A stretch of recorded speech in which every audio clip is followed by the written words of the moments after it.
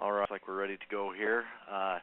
Today, I've sent in an email to everybody, but just to kind of give you the rundown, we're going to talk a lot about sectioning of cabinets today. We're also going to talk about the CAD modes, placing molding, and hopefully into the bid center, and getting through just the ordering process from us for those that don't know that.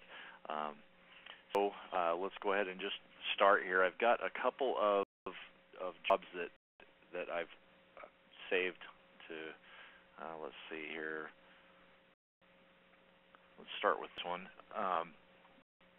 We just started into cabinet sectioning yesterday, but we didn't really do it much justice. So I wanted to talk about that a little bit more today. First thing I wanted to talk about was fin ends. I kind of just went over that very quickly yesterday. I didn't ever really do any explanation of how to apply it. I just did it, and maybe caught it, maybe you didn't. On stands of cabinets, there's several ways to apply them, and I want to show you all those different ways. So the easiest way that I think is from the plan or elevation view. I can just go to a cabinet, right-click on the cabinet, and just here to say finished ends, I can say none, left, right, or both. So left finished end, we see our little finished end icon show up. If I change that to right, we see that move, finished end. Both, we see it on both sides. So that's one way. Another way is actually from the cabinet level or the section editor. And remember from yesterday, we can access that by right-clicking and hitting section. If I do that in the section mode, and what I want to notice here is this window up here in the upper left corner. That's actually a top-down view of the cabinet. So the front of the cabinet, the right side, left side, and the back of the cabinet. So this is the sectioning editor. The other way to access this is just from double-clicking the cabinet, going to the cabinet level. So I've got my cabinet in 3D. If I go, let me turn off the texture mode because it's running a little bit slow there. If I go to my section view, for some reason that's not clicking there. Anyway, this way. If I go to the section view, I see that same window here in the upper left corner. Note in the cabinet level, I see a little year designating an unfinished end. From this view, I can click on the end, and you'll notice my view changes from the sectioning view also. I can click here and change the end type. I can go here and tell it to be a finished end. So it automatically turns that to a finished end from this view. And you can see that again. If I go to the color mode, I see the difference in the color of the core, the pink versus the green. So you'll see in the back a little bit where our finished ends are rabbited out for the back to sit inside. So that's another cue that it's a finished end. But I can also see from the front view a finished end here now, an F. There's one feature on here that isn't used very often, but you might as well be aware of it, the automatic finish end. What that does is, if end is exposed at all in the room, let me come back out here to the room level. So right now you can see that end. So let me turn this cabinet to a finished end none.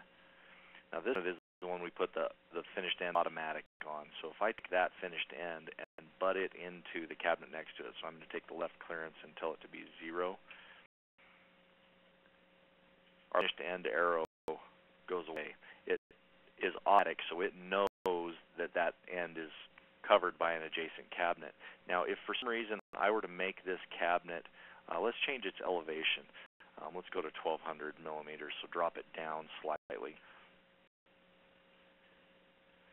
See there, the colors kind of blend together, but notice there's a finished end icon. That cabinet now knows that part of it is exposed, so it automatically sections that end. Now that will happen if you're hanging below or above, or if you change the depth of this cabinet. If we were still at the same elevation, no finished end turns off, but now if I change that, instead of 12 inches deep, let's call it 18 inches deep.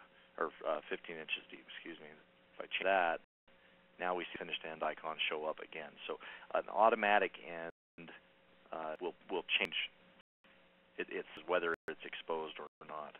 So, kind of handy feature. It's not used very often just because you can't access it from the drawing view here. I just go here and right-click Finished End and pick which one I want. So that's finished ends. Hinging is similar to that, although there are a couple of other quirks with hinging that we need to talk about. So on a single door cabinet, notice in the name it's a W left. When I drag that cabinet out, if I go to my wall cabinets, doors, I got a W and a WR. So those are specifically hinged one way in the name of the cabinet. So it's a single door left, single door right. This is a double door. So that's what we're looking at out here. Now, double door like this, you're obviously going to be hinged on the left and the right, unless you do a bifold kind of a setup, and I'll show you that here in just a second. But on a single door, it's specific to a particular cabinet. However, if you right-click on a cabinet, just like the finished ends, here I can say rehinge. And you'll notice on here when I click this, the handle and the hinges swap places, but also the name of the cabinet changed from a WRL to a WR. So changed. Another way to change the hinging, if you're in your sectioning mode, if I right-click in section, you can just click in that door open and then just click on the handle, and that changes it from left to right. And again, the handle and hinges change places, but so does the name of the cabinet. That's kind of a shortcut way of doing it too. A double door cabinet, you need to alter those hinges somehow. Since, like I said before, the bifold hinging, if I right-click and section this door and click, you know what, back up really fast. Let me go back over to this cabinet. There's one other thing I need to show you here. Second cabinet, you can either click on this handle like I just showed you, or this left sidebar, there's also a hinge, left or right. Notice I can say hinge none if it's connected to some sort of a mechanism, a pull-out spice unit, or if it's a Ventos kind of up thing, I could say hinge top, and all this will change the location of the hinges and of the handle on that cabinet. Now, I wanted to show you this sidebar method is because notice on a single door cabinet, I have under door, I have hinge and top, left, right, bottom, or none, right? So if I double click on this cabinet to move my sectioning window from the single door cabinet over to the double door cabinet, now click on this, notice it just says pair gap. It doesn't give me the option.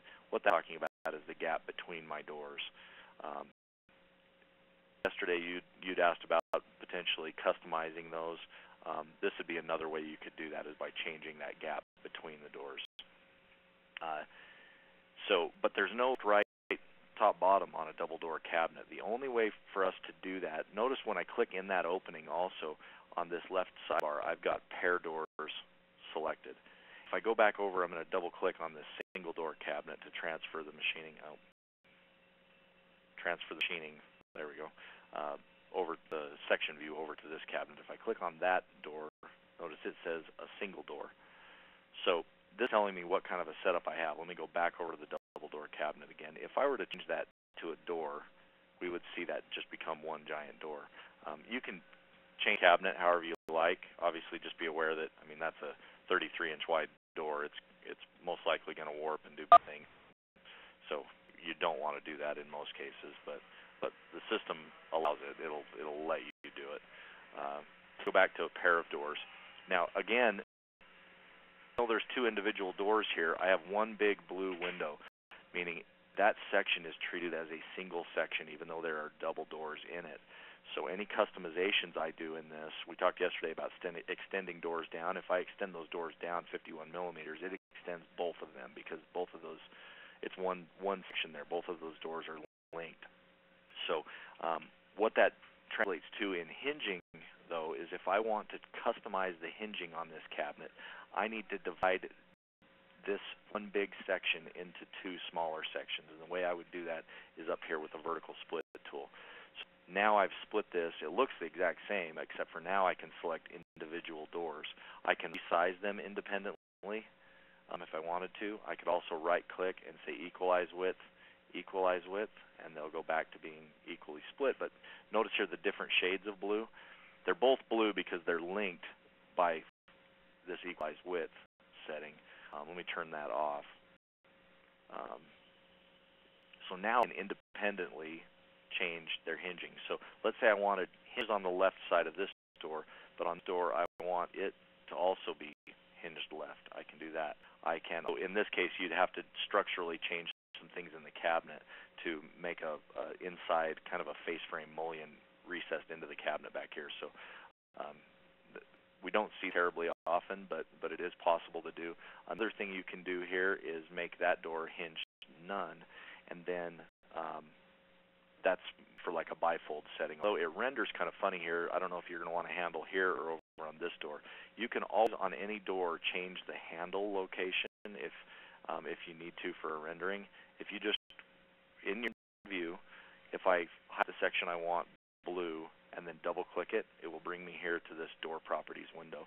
This window is going to be used for a lot of things we do today. We'll get into some of the other details about it later, but for now, the hinges or the poles, I can change the quantity of poles. I can put it at 0 on the door. Then my hinges stay there, but my pole disappears. And then I come over to this door and tell it poles, and I want to change that to 1. Now, what would be a little weird here is I'm not sure where it's going to place this hinge. We'll see what it does, or this, this pole. Yeah, see how it places it kind of in a funky position here. If I go back to that pole, now I can customize where it's in relation to. So if I do it from the bottom, let's see what that does. It says horizontally 1.5 inches, vertically 76 or 3 inches. Okay, so that's exactly where it was sitting. We can come here though. We can rotate the pole. Let's see what that does to it. So that rotated it.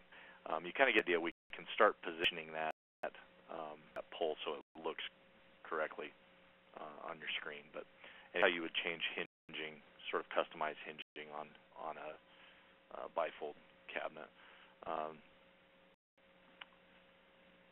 Let's finished ends and hinging. Let's get to some sectioning of yesterday about the reveals. I want to talk about customizing these doors and drawer fronts. Now, I'm going to add color to this so you can see these doors and drawer fronts a little better. My drawer fronts, all block fronts on this job. I put 3 groups of the exact same type of cabinet in here to illustrate a couple of things today. Here to my room setting and go catalog.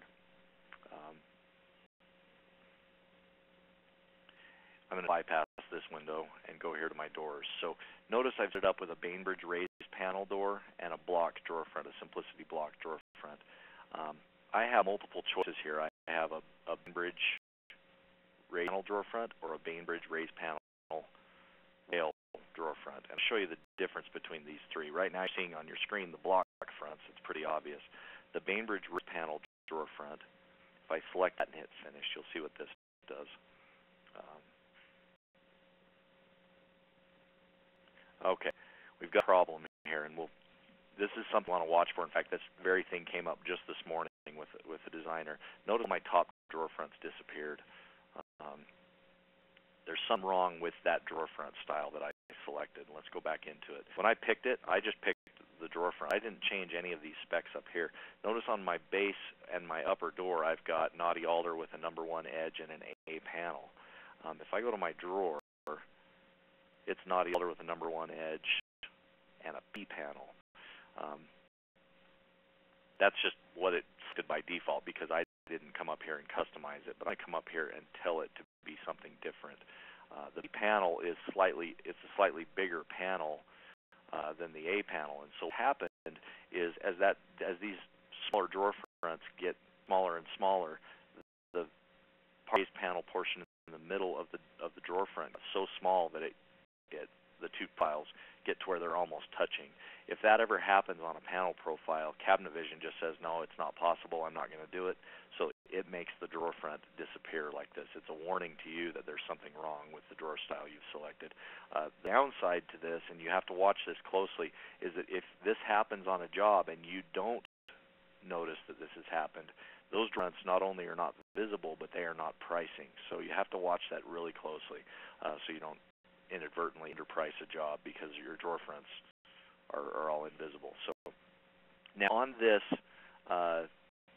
setting my panel, my doors were an A panel. Some people like to have those drawer front raised panels match your doors exactly. Let's try that and see what happens here. I'm going to pick an A panel. It takes a second after you make a change for that to register. Okay, so in this case it worked just fine. Every once in a while when you pick that A panel or any raised panel for that matter, it may or may not work in smaller drawer fronts. And so when that's the case, most of the time what we see people doing is on your panel profile on a drawer is you pick an A drawer panel. The files look similar. There's a similar shape. The difference on any of these with a DRW after the end of the name of the drawer or panel is that that profile is just smaller. It's a similar profile but smaller, so that you can get away with it on smaller drawer fronts. It doesn't show very well from this view. Let me go to the cabinet here.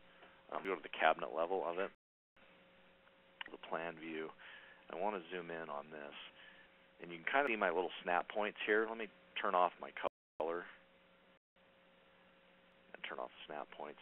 No different raised panel profiles here. The big one is the one that's showing on the doors. The small one is the one that's showing on the drawer fronts. So that's the difference between an A and an A drawer panel. There we go. It's easier to see. So you can see the similar shape. It's just that the drawer front one is smaller. So let me escape back to the job. One thing I haven't mentioned yet is when I hit escape or this blue return arrow, this window pops up every time. I always use the escape button because it just bypasses that and just goes right out. So when I'm on the cabinet level, no matter what I'm doing, I can just hit escape 2 times and it takes me back to the job. If you use the blue return arrow, you'll see that little window. Whenever you see this, you always want to hit no on this window. So escape bypasses it and automatically selects no. That's why I always just hit escape a couple of times. But if you see this window, just tap no, and it will back out. If you yes, the only thing it will do is turn the text in this report view. It'll turn the name of that cabinet red. It's fine. It doesn't hurt anything. The only thing is that in our cut listing process, we use that red as a signifier that that cabinet has been inspected and approved from an engineering standpoint. We've inspected everything you've entered and made sure that it looks like it works. So try to avoid selecting yes on that selection if you can. Now, back to these drawer fronts. Notice too that because I selected a raised panel drawer front, now all of the drawer fronts in this room have changed. We talked about overrides, and I want to override a couple of things here really quick. I'm going to come to this first group of cabinets. Now, let's say you wanted to have a block front for all of your narrow top drawers and raised panel 5-piece drawer fronts for your bottom or wider drawers. The way we would do that is I'm going to right-click on this cabinet, pick section. I could also double-click and go to the cabinet level, but I'm going to click on this drawer front. Now, from this drawer front, I again will double-click. That's going to bring me back into this drawer properties window we talked about earlier. Now, from this, I can do several things. I can change and open and close the drawer, number one. I can change the outside edge profile. Sometimes we'll show this here in a minute on a deco panel, how to change which edges are profiled, depending on what you're doing with that deco. But the two I want to talk about right now are this change and section buttons. The first one I want to do is change, because we're actually going to try to change this to a different drawer front. When I click change, it's going to go to the door catalog. This door catalog's got, I forget the exact number, but it's over 1,000 doors that are in here, and it may take you a really long time to look through everything. So sometimes it makes best sense to come here to the search window and type in what you're after. In this case, I want a block front. So I can just type in block. I could also type in BLO and then an asterisk, which is a wild card saying anything that starts with BLO, and it looks through and finds a whole bunch of different block fronts here too. So I want the simplicity one in this case. I'm going to pick Knotty Alder with a number 1 edge. All right, and OK, and then OK again. So it'll change that drawer front to a block front. I can then double click on the cabinet adjacent to it, select there to highlight it blue, then double click, and do the same thing here, and I can hit change. Now pick to that block front. This recent tab will show me whatever the last 15 drawer fronts I selected are, or doors. So the last one I picked is always in this upper left corner. So I'm just going to click there again, Knotty Alder and the number 1, and say OK. Now we see that this cabinet, I'm going to hit escape to get off of the sectioning view, and escape one more time to deselect that cabinet.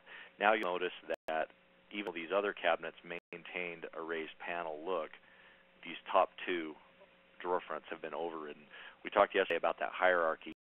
When I do an override on a drawer front, I have locked that drawer front down. So now if I go back and change my room and go to my door, I'm not going to do it here, but if I were to go back into this catalog and go to the door page and change all of my doors and drawer fronts to a different wood or a different edge profile or a different door style altogether, these 2 block drawer fronts are not going to change with the room. They have been overridden, so they're locked down to the wood, the finish, or excuse me, not the finish, the wood, the door style, and the edge detail on that drawer front because I've overridden those items. So that's important to know. If you ever do custom overrides like this, make sure that if you go back in and change your room settings, that you'll look for your overrides that you have not. The override has locked it down, and it won't change with any last-minute changes you do to the job. So another thing that's really common on drawer fronts is to come in here and, for instance, these 2 wide drawer fronts. Let's say you want in your whole job all of your top drawers to be block fronts, and your bottom drawers to all be piece, but you want them to match your doors. Notice on these drawer fronts we've got a narrow rail. On the doors we have a wider rail on it. So we want these all to match. So in this case I am going to go up to our catalog and change. So what I'm going to do is, instead of a Bainbridge raised panel drawer front, I want a Bainbridge raised panel drawer front with wide rails, the WR. So when I pick that, then I again have to come up here and change these specifications. Now in this case, let's change it because we're going to wide rails on all of these, and I want to have that raised panel match the doors. So I'm going to say an A panel instead of that A drawer panel, and let's say finish. Take a second. It's rebuilding all the cabinets after you do that. Okay, notice here now I've got the wide rails, my panel profile matches, my edge profile matches. Again, notice that the top 2 drawer fronts stayed as block fronts. That's because they had the override on it. So that's okay to do. What I typically recommend to people is, for your room level drawer front selection options it has for pick from here.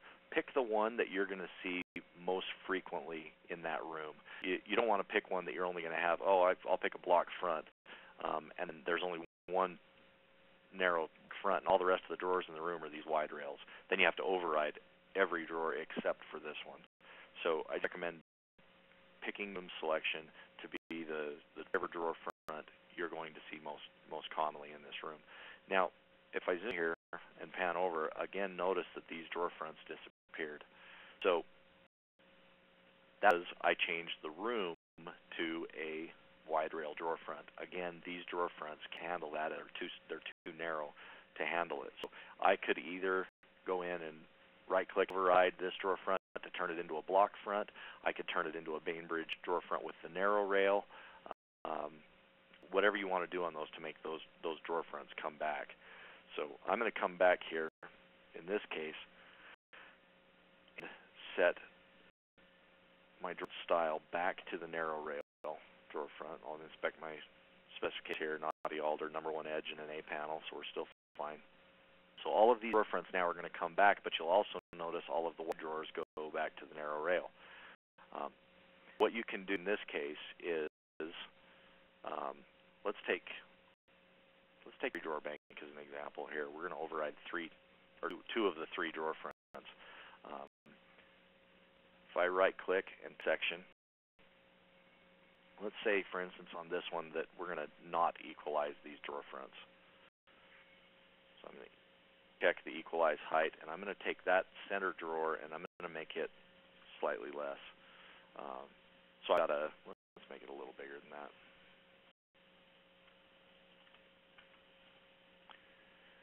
There we go. So now I have a small, medium, and a large. So what I want to do here is I want to pick my narrow rail as my base, my default for the room, but I'm going to change the top drawer to a simplicity block front, naughty alder with the number 1 edge. Okay, and then okay. So I've overridden my top drawer to have a block front. My bottom drawer, I want to make it so that it matches my doors though. So I can go to this. There's two ways I can do this now. The first way is like we've showed you under change. But if I go in here to my search tab and type in Bainbridge, and I won't even do the whole thing, I'll just type part of it, then an asterisk, and then I want a raised panel. Those are the only 3 Bainbridge raised panels here, so I want to pick the one with the wide rail on it. I could do that and pick my edge and panel profile and wood type and say OK, and then OK. So what I did there is I have a totally custom drawer box or cabinet box there with 3 independent drawer fronts. Now there's another way that we could make these drawer fronts be wide rails like that, though. Rather than changing the drawer fronts, I could just change the width of the rails. And that's the next button I want to show in here, because this next button applies to a whole bunch of different things. So I'm going to right-click on this cabinet and say Section. Now, if I this drawer front, click it, notice both of them are blue. That's because they're locked to each other. Their height is locked. If I uncheck equalize height, that blue becomes independent of the other drawer front. So right-click on that drawer front and say Properties, or just double-click on it. It brings me again to this Drawer Properties window. Now, instead of the Change button this time, I want to pick on Section Door. And this button will be used pretty frequently. Deco panels, we'll use this on face frames, we'll use it on glass doors, all kinds of things. And those are all the things I want to show you now. So if I go to Section Door, notice I can see specs of the rail widths, my edge and panel and inside profiles. It will only allow me profiles that are available for this door style. But I can change, whether it's simplicity or not, I can change the sizes of these parts. I can make those rails be 42 millimeters. And it changes on my picture. Then I say OK and OK again. Then to this drawer here, do the same thing. I'll just double click on that drawer front, Section 64 and 64. And then I'll click OK and OK. So essentially what we've done there is the exact same thing we did on this cabinet, well, at least on lower drawer, except for that I just, instead of picking a different drawer front style, I just overrode the width of those stiles and rails. This here is the method that I typically use. You can use whatever method you like. Sectioning complex. You can do a lot of things with it. Let me come up here to this upper cabinet. I'm going to do the same thing. I'll right-click on the cabinet, pick Section. Click on it, highlight it blue. I can double-click in that door, and here I'm going to say Section the door. I'm going to turn this to a glass door. To do that, I click in this panel. Notice it's raised panel. If I'm clicked in the background somewhere, nothing's selected on my door. Here I can affect my panel details, things like that. But if I click on individual parts, it just shows me whatever I can change on that individual part. In case I'm going to change my raised panel, I could change it to horizontal grain. There's some issues with doing that on a door this size, but a raised panel I can change to a flat panel. In this case, I'm going to turn it to a glass panel. Okay, now I'm going to say OK and OK. So let's see what it does to this cabinet. All right, so now we see that there's glass doors on this cabinet. We'll also see here, though, is a melamine interior of this cabinet. If you're going to turn it to glass doors, you're most likely going to want a veneer interior. To do that, you go to the log, down to wildcards, to finish, and then finished interior. Now I'm going to take that finished interior wildcard, drag it out onto my cabinet, and let go. nothing happened. This is cabinet number 13. I can inspect this by going to the reports. Cabinet number 13 has a subassembly called finished interior. That's a card, but I still don't see it having affected anything. So again, just like yesterday, wildcards, I want to click on that cabinet and then hit my enter key 2 times. It will rebuild that cabinet. Now it changes the inside to veneer.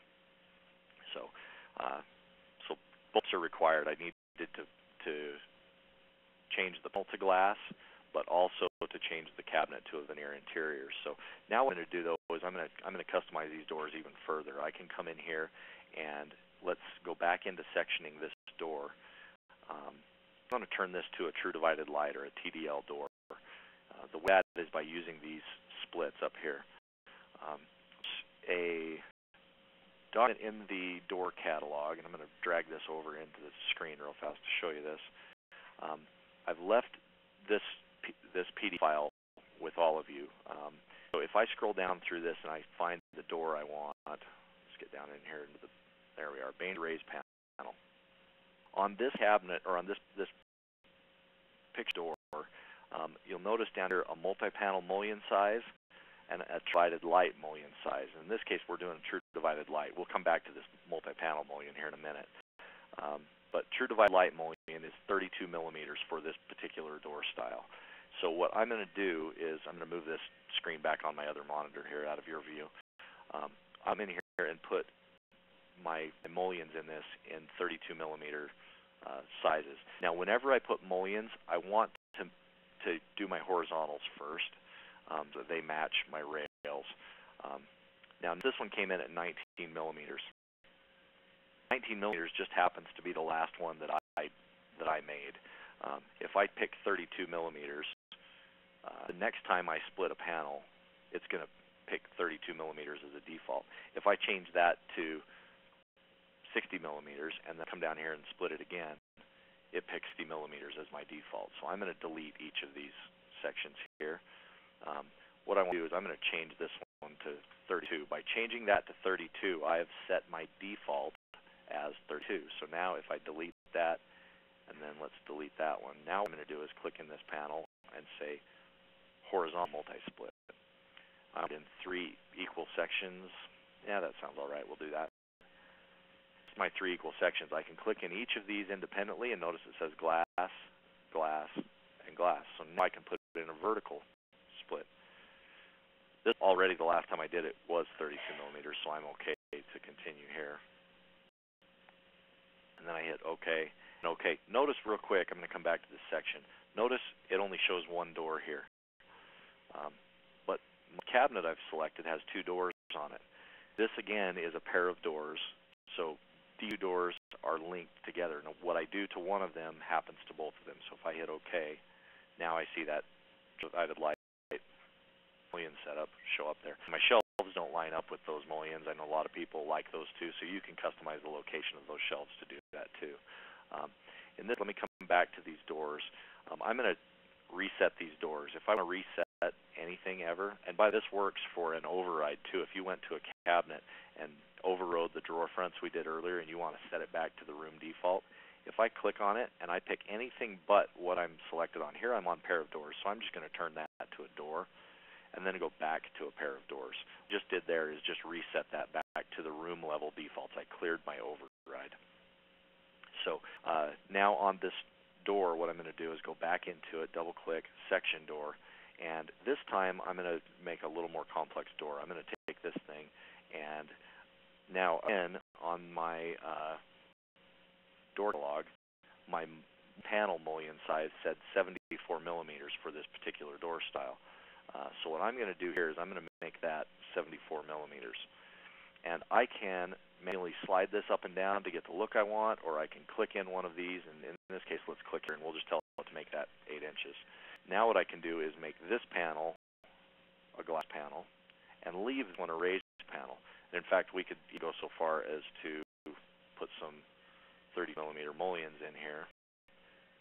And that's glass, so I'm okay to split that and split that now, and then say OK and OK, and then I have a new custom raised panel and glass combo door.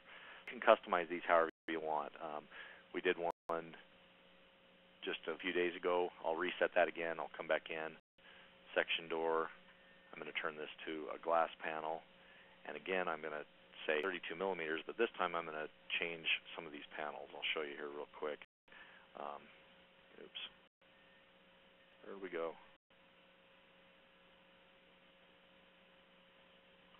Let's go a little bigger then. I'm going to make these like this. Then I'm going to put a divider in there. And there. You can custom this however you want. I think you can probably get the idea. You can make that door look like whatever you want. You can drink whatever mullion configurations you want. Now, that being said, some of these door styles will have mullion allowed on them. If I scroll down here, right there's one. The particular profile, the profile is an inch. It's over an inch. If I put a profile and a profile on the other side for a divided light mullion, pretty soon I'm almost as wide as my main styles are. It gets really tough to do a TDL door in some styles, so just be aware of that.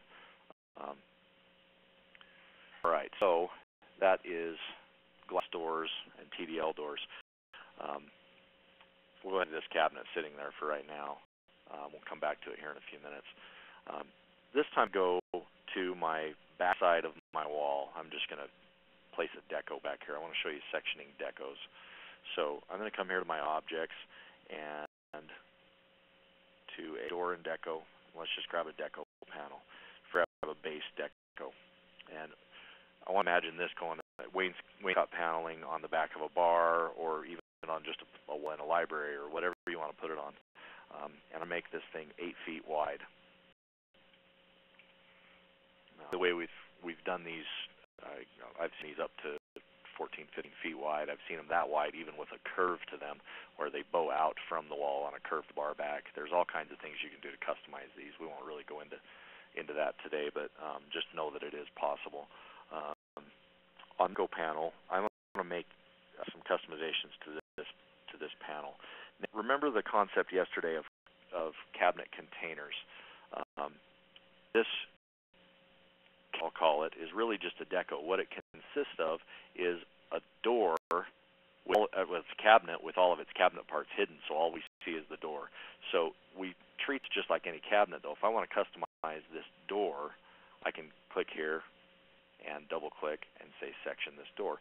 Now, what we'll in this case, again, remember on that door style, our mid or our mullions were 74 millimeters. If I split this, notice it back to 32. That's where I was at before. So if I change that to 74, now my default is 74. So if I delete that now, I'll come back into here and say multi-split. And let's split this into, I don't know, let's see what 5 panels looks like. Okay, so 5 panel wide wainscot deco. So what I'm also going to do here is make a wide bottom rail on this one. Now, we calculate these typically. Our toe kick is 110 millimeters. We want this to be, well, right now it's 64 millimeters, so we want to add 110 millimeters to that, so it's 174. That will put us, if I put OK here and OK here, now we see that deco panel. Now I have an adjacent cabinet to it. My toe kick ends here. What's left of this, or if I wrap base molding around this deco, what's left is the same width as what you see on the styles. So if it's out to the room, then we see that there. Again, because this is a cabinet, if I want to, it's really a deco, but Cabinet Vision treats it as a cabinet. I can right-click and section from the room level also. So on this deco, the other thing I want to do is play with its edge profiles, because I really don't want an edge profile on the bottom. I want this to sit square against the ground. So I'm just going to turn off the bottom edge profile. Notice we see that edge profile is missing there now. If I looked at this in 3D, it's profile running around the left and right sides and the top, but the bottom is left square. That information does transfer to manufacturing, so we know exactly what you want. The other thing you can do on these, if I came in here to section this door, if you had corbels that wanted to sit on the back of this, I'm going to delete these panels in here. And I'm going to redivide this, and this time I'm going to divide it into 3 equal sections. what I'm going to do is make these panels extra big. Let's just go 5 inches on these panels. The other thing I can do here, the reason I did that is so that I could put a great big fat corbel that's on top of that mullion. So I could also do things like customize the size of these panels. I could lock that width. Change this one to be 4.7. We'll lock that width. And then we've got this great big one in the middle, which may or may not like. But the point is, you can customize these however you want. If I say, okay, there's my deco panel. Now I've got a big mullion that I can place my stiles and rails on, or my coils on. Excuse me. And the other thing I can do, if I picked a tall deco panel thing, if I made this extra wide, I could come to this deco section door. I could split this. Now again, these pick my 32 millimeters, so I want to go back to 74, and then I'll change these to whatever I want. A lot of people will take deco panels, tall deco panels on the side of their oven cabinet, and get their mullions to match up with mullions on the face of the adjacent cabinet. So you can do all that stuff. It's just fine. So let me go back over here to the face of this wall. So that's sectioning deco panels. Let's see. Talk to edge profiles on those deco panels. Let's look at face frame cabinet real quick, because that same concept applies here.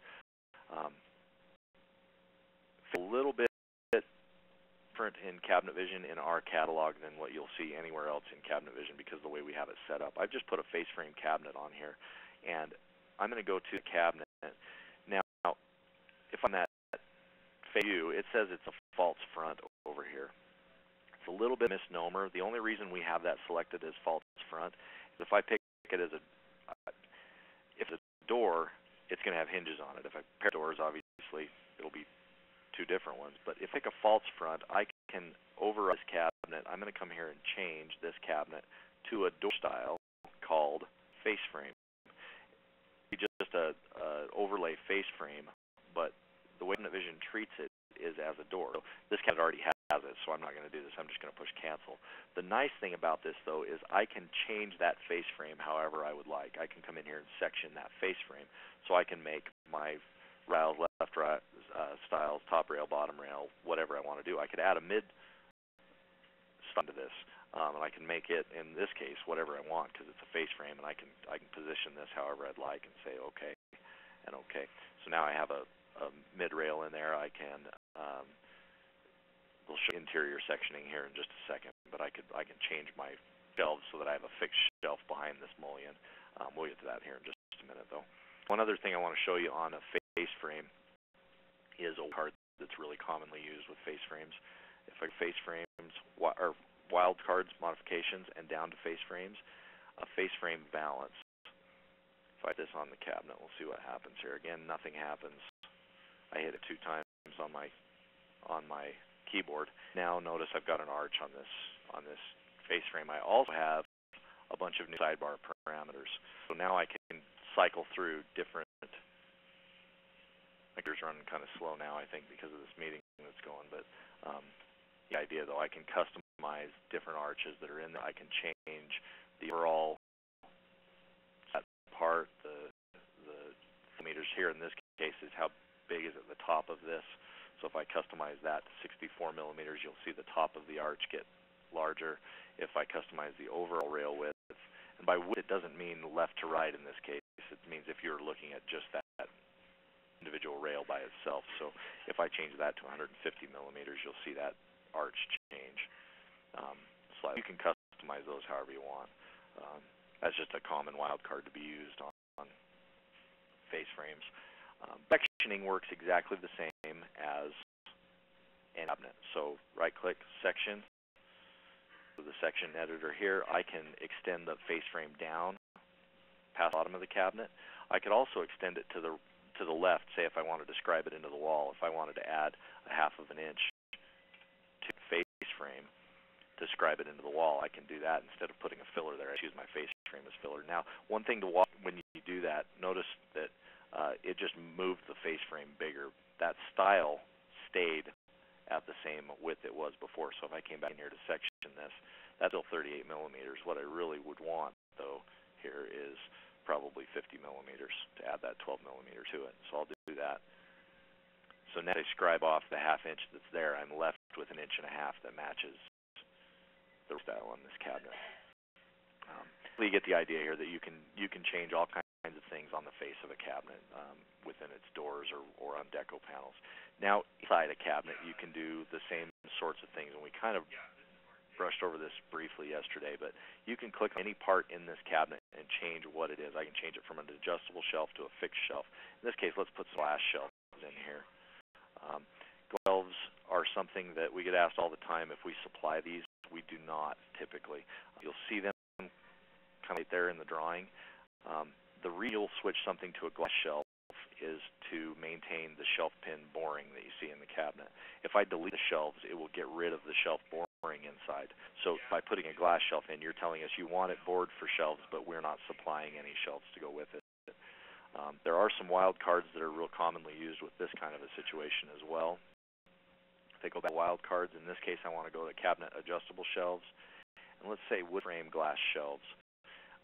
So this adds a wood frame to the glass shelves. Shelves must be glass to begin with. It kind of explains here what you need to do.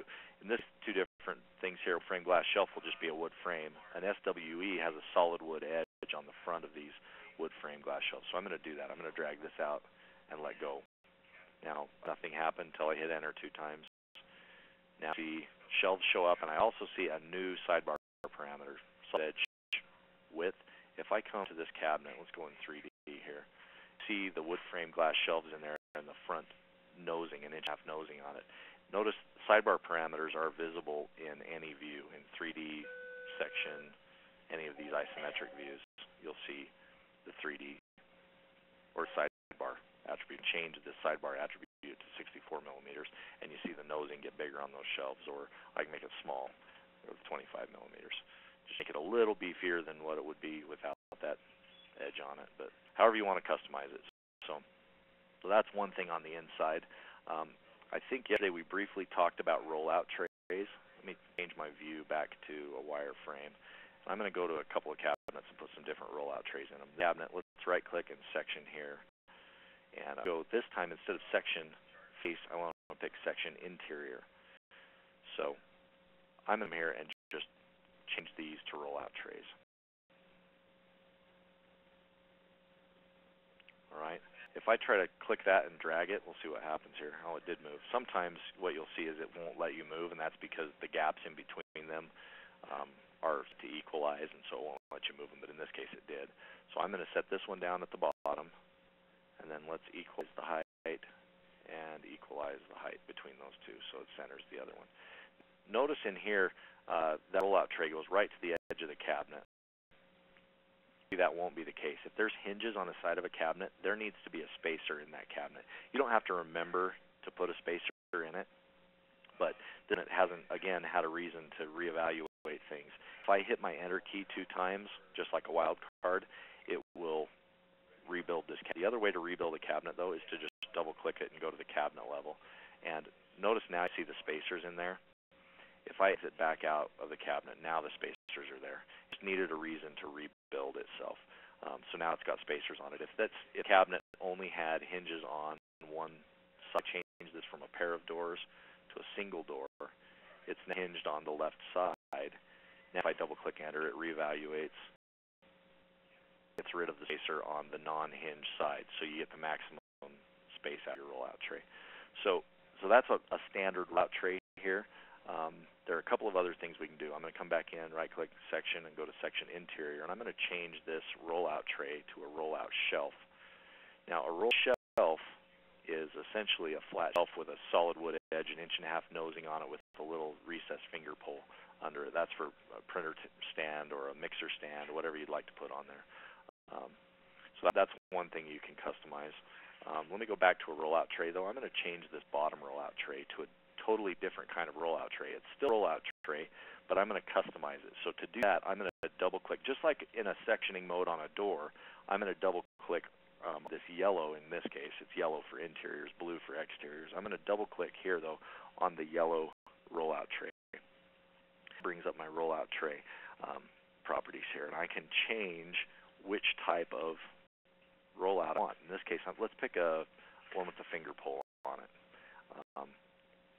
So now you a finger pull show up in the front of that rollout tray. I can also pick one that, let's say, a scooped side, and say OK. If that drawer front got, or that the rollout got bigger, I'm going to go to the cabinet level and spin this around. There's a scoop side rollout. The idea, you can change those rollouts however you like. Another thing you can do with rollouts, if I right-click and section this, go back to my interior, let's go to this rollout, and I'm going to double-click. I can edit the drawer box here. Now, what I'm looking at here is a top-down view of this rollout tray. So just sectioning any door or drawer front, I can section a drawer box as well. I can put dividers in here. I can position them manually, or I can type in what I want them to be. Let's go a little narrower on this one, and then I'm going to put in multi-split. Let's go 3 sections in front.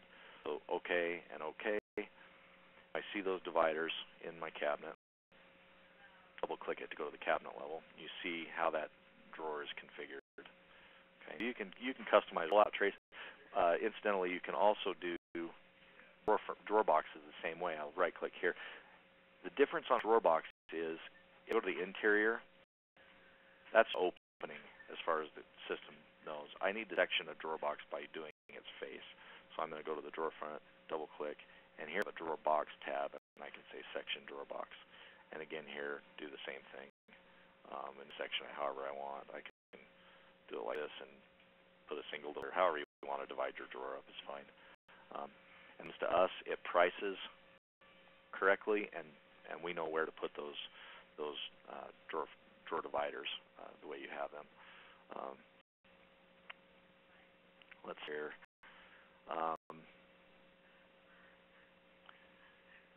That kind of covers the sectioning of cabinets. There's all kinds of things you can do with cabinets. You can make big, wide cubby cabinets with lots of spaces in them. Know that the more internal dividers you have, the more expensive a cabinet gets. It's more complicated to put together. Obviously, it takes more material, but it's more complicated to assemble that cabinet. So the more of those you have, the more expensive it gets. Kind of common sense, but just be aware of that. There are ways, occasionally we get somebody that asks us to build cabinets. It doesn't work super well in a Euro box, and really not much sense in it because you end up with such tight reveals anyway. But on a face frame layout, I'm going to delete these two, and let's just drop a cabinet box in here. I just want to see what you can do with this, and I'm not going to spend a lot of time explaining this, but I just want you to see what kind of things you can do. And let's go a little bigger than that. This time I've changed this cabinet. I'm going to override it to be a beaded inset cabinet. My face frame on it now, but now what I'm going to do is section this cabinet. Now in this case I want to delete everything that's inside of it. If I have this selected and I hit delete, it'll just delete those doors. But if I have anything selected and I hit delete, it'll erase everything on this cabinet other than the case parts and the face frame. What I want to do here is I'm going to just do some quick sectioning, just do what can be done. I'm going to customize the widths of these and lock it, and we'll call that one sim and lock it. Now this section, I'm going to divide it like this. I'm going to turn this to a pair of doors, and let's turn this one split into 3 drawers. Then I interior and put some vertical dividers in here. In this case, I'm going to change these to double dividers, and I'm going to tell them to be boxed dividers, so it splits them out away from each other. Double divider, boxed. And then this side, I'll put a couple, let's see, I'm going to do 2 things in here. I'm going to tell it at first to put 2 adjustable shelves, but then I'm going to turn this one into a rollout tray and slide the bottom. And then I'm going to put a new one in and call it rollout shelf. and leave one adjustable shelf in there. This is really a goofy cabinet, but just want you to see that I can section and create my own cabinet. Again, the drawer front we have selected doesn't work on top drawers, but you see all those parts and pieces that are in here, and great big gang built beaded inset cabinet. Beaded inset cabinets are nice when you get them gang built like this. It's just a lot easier for installation. You don't see the joint between face frames, all of those kinds of things. But yes, it's that kind of to you. You can customize a cabinet however you want. Most of the time, you want to use a cabinet straight out of the catalog. You only want to do what I just illustrated here once you're comfortable with things, but also when that cabinet doesn't exist. Otherwise, you don't want to turn a base full height door into a 3-drawer bank when a 3-drawer bank already exists. Just delete your base full height door and drop a 3-drawer bank in instead of sectioning something into something that exists already. So the nice thing about whatever you do sectioning-wise is all of the pricing is accounted for in all of those parts. So you don't have any modifications or anything like that you have to do to this cabinet for pricing. It's just priced the way you see it on your screen. So let me come back over here. See, I think that at this point cover all of the sectioning that we want to talk about today. There are a couple of other things that I want to talk about really quickly that come up periodically, but they're not super common. One of them is shaping a wall. Draw a new wall in here. I'm going to click on that wall and go to its elevation. Oh, it didn't even go to it, right? Let me go here. Elevation. If I right-click on a wall in elevation mode, I can say Edit Shape. Now, these tools they take a little bit of getting used to. When you learn them, they're really easy to use. But if you think of these tools, each of these yellow points, the push pin and the dotted purple and white line or white line as a rubber band around those push pins. If I add a point, I can place it there on that rubber band and stretch that rubber band where I want, and just place it there. And I'm going to put another one over here, and see, this one I'm going to do kind of a weird setup on. So let me do it now. It's all good and nothing straight here, so I can then move reference points or move points in relation to another point. So what I want to do to use this tool is I'm going to click on one point. See how it turns it kind of a light green.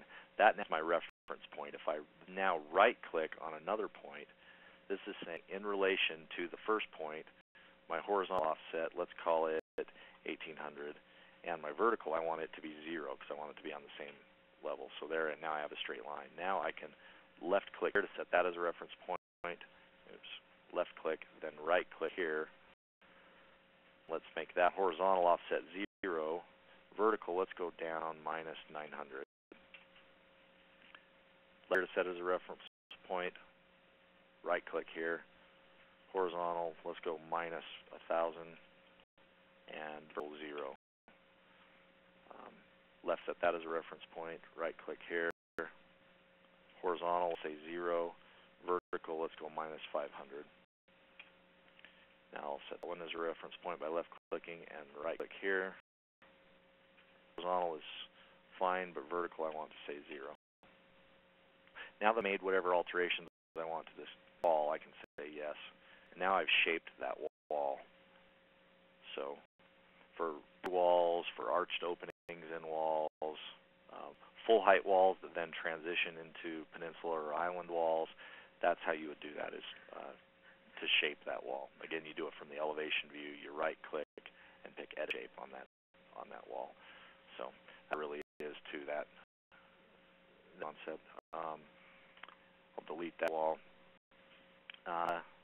Let's see here. I'm going to open a new job. I'm going to close this one. By the way, get in the habit of when you're done with one job, obviously save, but don't just go open a new job. Sometimes I've seen it cause some problems for Cabinet Vision. Get in the habit of always clicking close first. In this case, I'll go ahead and save it. Okay, I'm going to open, let's see, let's go to this one. talk about molding and countertops for a minute. So I've got a little test set up here. Once it opens, there we go. So I've got some base cabinets and some upper cabinets, some appliance cabinets. It's just a real generic layout. Really simple because my cabinets are the same. The base cabinets are the same height, and all my uppers are on the same plane. So it's really simple. I'm going to go to plan view, and we're going to talk about the countertops and molding here for a second. Let's do countertops first.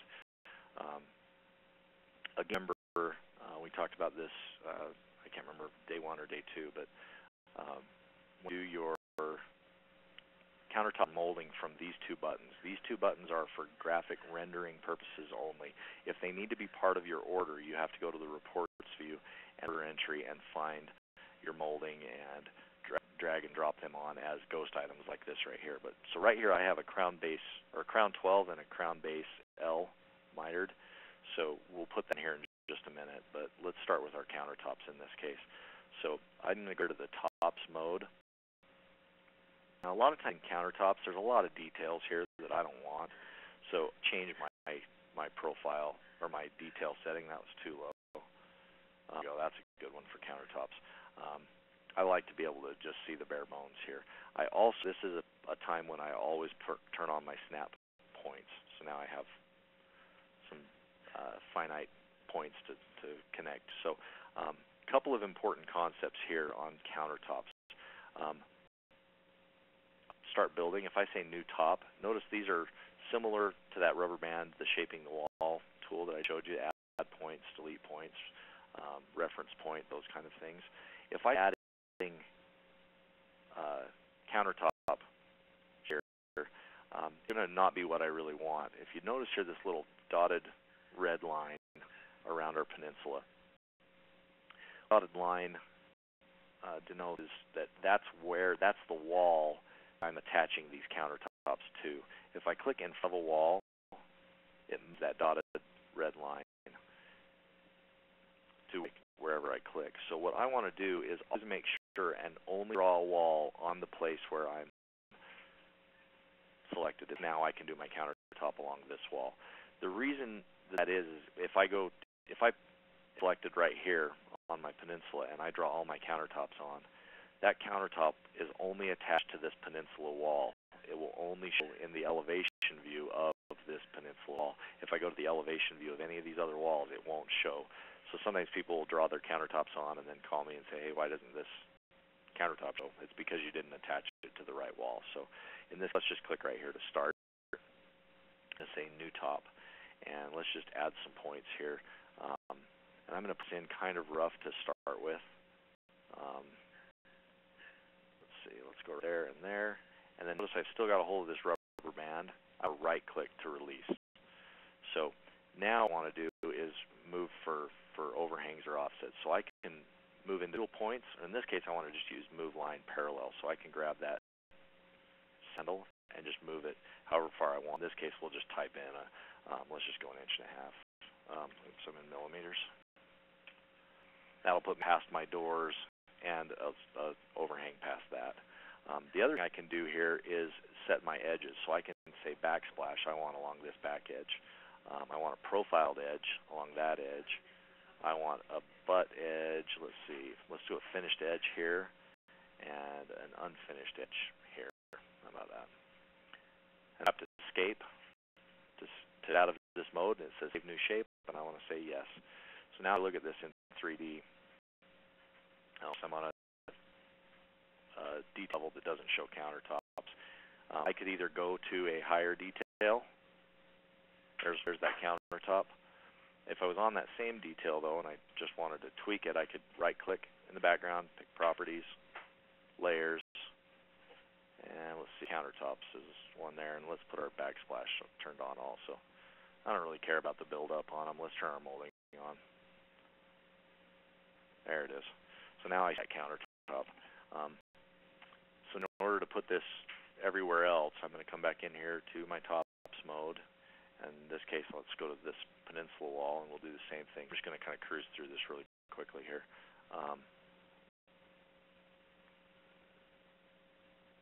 This is a tool that takes a little bit of getting used to.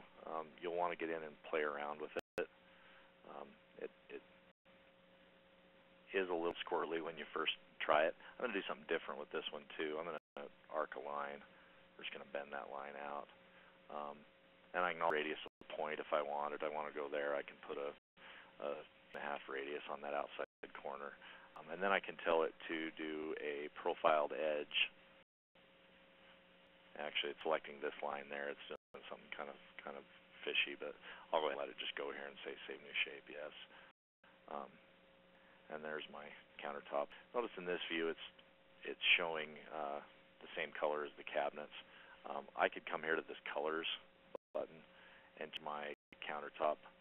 Actually, it's kind of showing sorry anyway, but let's just try and see what it does here. There it goes. Now it stands out a little bit better. If I go to render mode and texture, most of you don't show textures to clients anyway, but for curiosity's sake, you can start getting some nice looking renderings. You can also turn off, like right click on properties. Let's see, there we go. I can, let's see, enable outlines on filled views. So if I say OK, unchecked the enable outlines and said OK. Let's see, there it goes. So it got rid of all my cartoon kind of lining, but so you can do some nice looking renderings if you want to. But sometimes people don't. You just want to do a line rendering. We'll get into printing this here in a few minutes, but alright, so back to this view. So you get the idea with countertops though. Essentially I would do that, repeat that same step all the way around the room. Stopping in the corners. Let me turn off these. Notice all these white dots again. It's a lot slower moving around, so I turn them off whenever I can. Oh, there, that's a lot faster. You want up in your corners so that then you can say, oh, I'm this wall, now I'm going to add countertops to this wall, and now I'm going to add countertops to this wall. Okay, so that's countertops. Molding operates the same way. If I go to molding, the same sort of red line will show up wherever I click. Sometimes it's a little harder to see because you've got cabinets right over the top of it, so you need to be careful where you put these. In this case, let's pick our crown molding. And I'm just going to new molding. Again, I'm going to turn my snap points back on. You know what? I'm going to back out here real quick. Let me go back to my molding. I'm going to go to a lower detail here. Yeah, there we go. I just wanted really simple cabinets to be showing here. So new molding. Now I'm going to snap this. Okay, now the question comes, we talked about at corners because I'm going to transition somehow to this other wall. Now what gets tricky here is that I don't want to just continue around this. I suppose I could. It'll make it when I look at this elevation view of this wall number 1, that look at its elevation, I'll see the return side of all of this crown molding along these walls. So I typically don't go all the way across. Typically what I'll do is come somewhere midway on this angled cabinet, and I'm just going to right click to let go. I'm going to fine tune this, so I'm going to say reference point. I'm going to left click to set that as a reference point and right click here. I know a 5-degree angle, so I can just make sure both of those are equal to each other. Now what I'm going to do is the same thing as far as setting our overhang for our countertops. I'm going to do the same thing here with my crown molding. Now the difference here is that in both cases, really, I attach this molding or the countertops to the front of the case, so I want to outset that from the case to overhang the doors. Now, if I did that on the front of this, if I went out, our doors are 22 millimeters thick, and I want to say hang another 22 millimeters past that. So let's go. Now let's not go that far. Let's go only 10 millimeters past it. We'll say 32 millimeters. Now, on the side of a cabinet, though, I don't have a door there, so here I would just go 10 millimeters. Whatever I am on front, less thickness of my doors. So I'm just going to escape and say Yes, that's okay. So there it placed my crown molding. Now, that crown molding is going to, again, I'm on a really low level, so it doesn't show the crown molding. There, I see it. The crown molding is going to snap to whatever soffit height I have on this wall. So here I have 76 millimeters, 3 inches. It snapped right to that height. Now, one of the problems I have here, you see how I see the return side here? This is what I was talking about as far as if I were to have continued that crown molding through the corner and over. I like to go a little bit on the corner, and then what I'll do is on this side, I'll do the same thing and overlap or meet them in the middle when I do that. But the problem with this crown is probably pretty up there in the elevation drawings, is that I'm too high for my ceiling. The other thing to notice here is I've got a crown base and a crown molding on this drawing showing. They're going to be two separate parts that you'll order. In my report view, I've got crown 12 and crown base L miter. This crown base L miter is exactly what we're seeing right here, but this is crown 11, not a crown 12 coming off of it. So I want to change that. Now the question is how do I change it, right? Go back to this view and I try to click on that molding. I'm just clicking on cabinet that's below the molding. Let me select that molding here. So I have to go back to my molding view and make sure I'm on the crown molding view. If I had light valance and baseboard and crown in the same view, it will only let me pick whichever molding I've selected here. So what I'm going to do here is come back here and click on that molding somewhere, and it highlights the path of my molding. If I right click and say properties though, here and change the elevation of it, if it's something different than what my soffit height is, but also do things like change the profile from this drawing. Now, in this case, I just have crown base or crown in with a crown base L ATT or crown base L miter as one piece, just because it's easy to render. So I have a crown base or crown 12 with a crown base L. Do that. This is actually what I have on the job order. So if I did that and we went to our elevation view, that's more like what I want in the scale of a job this size. Now, in this crown molding that I've selected here, though, I can't change this reveal, vertical reveal of where this crown molding is placed on that crown base.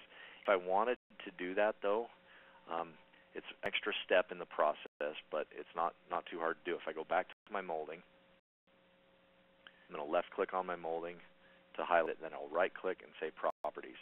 This time, instead of my crown base and crown combo, I'm just going to pick crown base. So let me scroll through here until we find, there we go.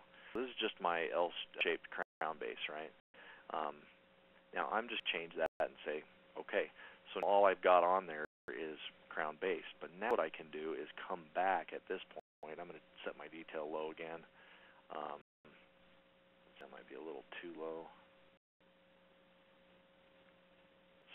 Oh, I need to be in my molding mode, that's why. Go back here to low. There we go. Now if my snap point's back on, now notice I've got this pink line here is my crown that I've attached. Now I can add new molding to that, just like an installer would put on crown base. Now I can apply additional molding over the top of my crown base. Like that. I'm going to right click and escape, save new shape, yes. Now what I want to do is click on this molding and right click, properties.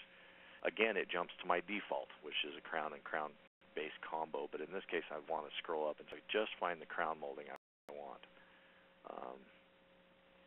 And these in any sort of order. I wish we could get them in alphabetical order, but for whatever reason Cabinet Vision does them however they want. Here I'm having a hard time finding my crown 12. It's probably right under my nose. There it is. There's my crown 12. Now, the way I set this on, let's go back here to the medium view. There we go. The crown is at the same level as my crown base. So now, though, I can go back to my plan view, molding, and click on my crown molding. If I right-click, properties, I can, let's say we want to add an inch quarter, 32 millimeters. Now, let's not go that far. Let's just add an inch, 25 millimeters to it. I can come here and see it's still a little bit too high, so I can change that and only be 5/8 of an inch or 1/2 an inch or whatever I need to be. So The only way you can customize that crown to base relationship is by putting them on as two separate entities. So I can come here to 3D and I get my crown in there. Obviously, I've only put it on the one wall. With crown molding, also that you want to do is just like walls, you always want to draw a wall from the left to the right. On crown molding, you always want to start on the left and work your way to the right around a room. If you go the opposite way, it can sometimes put your crown molding on backwards, and it'll be real obvious to you that it's wrong. It sticks into your cabinet instead of out of your cabinet, so it looks really funny. But that's what to be careful of there. So, okay, that's the basic rundown on the countertops and molding. That really doesn't do it much justice. We're not going to have time to cover much more than that. More questions about the molding, and once you get in playing with it, give me a call and we can talk about that. I want to talk about reports and bid center items. So, one really quick, just to reiterate the countertops and molding. We put this countertop and this countertop on. We put some molding around. Again, those don't go to any sort of pricing. So if I go to my reports view, in this case I had previously put on crown 12 and a crown base L. So those are pricing, and I put on X number of lengths that I need for this room or whatever. These go to them's price. The molding and countertops drawn in your drawings through the F4 and 5 tools, tops and molding tools, not price. So, all right. So let's, right where we're on this job, I'm going to go to reports. And there's several things that you may be interested in this screen for. The first one is your bid center, obviously, to get your pricing. The second one is your report center. We'll also talk here in a minute about wall elevations. That's a really handy tool for those of you who do drawings in CAD mode. Start at the top here and work our way down. Order entry, so let's go to the bid center. So when I go to the report center, I can go to the bid center, and it gathers up all the information, looks at all the parts and pieces, how much finish and the type of finish you've selected, and calculates the cost of this job. So in version 8, we've added the add-ons and things, so all of the materials costs, everything is there. This price is your list price, so whatever your individual dealer multiplier is, you just multiply it against this, and that gives you your dollar amount. Under tables, there's a couple of things you might do here. In this case, let's say you drew this job. It's drawn, so you can take this drawing discount here. We'll just go ahead and click on that one for now and say OK. So drawing it credited that much on it. It's not very much, but on a big job it starts to add up. So the other thing you can do is go to the reports view here. This will be the printout that we want you to print from your machine before submitting an order. Always print this page from yours so we know what your system is pricing it. I've changed it to my system periodically, and so I may get a slightly different price than this, but I want to see what yours prices it as. So here you can type in what your dealer multiplier is and then just do the calculation. 10,301 times whatever your dealer multiplier is equals your wholesale price. Now, notice on here the freight cost is blank. Before you make any revisions to this, it's always best to calculate your freight first. So this job has 34.13 freight units. So the way to calculate your freight is to go to this reports. There's 3 different reports you have here. The first one is the freight worksheet. This sheet will explain to you how this cost breakdown works. So if I click in here and I have 34 units, I look at a mileage chart to see what my additional cost per unit is, multiply the two together, and then we're going to add the minimum freight cost. That will give us a total freight cost. So that mileage chart is right here. So if I go to this and pick any town along the way here, Colorado has this set up because we do a fairly regular run to Colorado, at least once or twice a week usually. So we can typically get you on with other loads. If you've got a small job, we can fit it on. So in that case, you would say, well, I'm less than 50 freight units, so I'm going to take, this is my minimum freight, so I'm going to take wherever I'm headed to in Colorado. I could say Silverthorne, and we'll just say it's $273 as a minimum. Then it's $18 per freight unit after that. So if I come here, then I would just calculate that out. So 34 times the 18 plus the 243, whatever it was, and I'd type that freight amount in right here. Those of you in Nevada, we don't have a regular run going there yet, and so it's just the cost of running the truck for you. So it's going to be best if we can combine jobs when they go your way, but eventually we'll get enough going that way that smaller jobs will be subsidized by larger jobs. They'll help each other out, I guess you'd say. So this is your pricing sheet. Again, once you fill this out, always fill out the information, print it, and then sign at the bottom, and submit this via fax or email. I prefer email if you can. Just scan it to PDF and send that in to us with your final order, just so we can confirm the pricing you're getting out of your system. One thing that's new on this page that many of you that have used it before have probably not seen is the version. Now this tells you when we updated. So this is Cabinet Vision 8.0.142, and it's Davis Mills catalog dated January 9th. So this lets us know if you've updated your catalog. If we send out updates, it's best for you to update as soon as you can. It'll get you bug fixes and additional door things, but also keeps everything up to date and functioning properly. So just remember to update whenever those updates come out. Let's see. We're going to be time here, I'm afraid, so I want to talk about a couple of things just to ensure that everybody's clear on how this order process works. The price we're seeing here again is our list price. You want to multiply it out to get your wholesale price. Once you submit report to us, you all will need to save this Vision document and email it as well. And you can email it to either me or Mark at this point. We both are receiving them.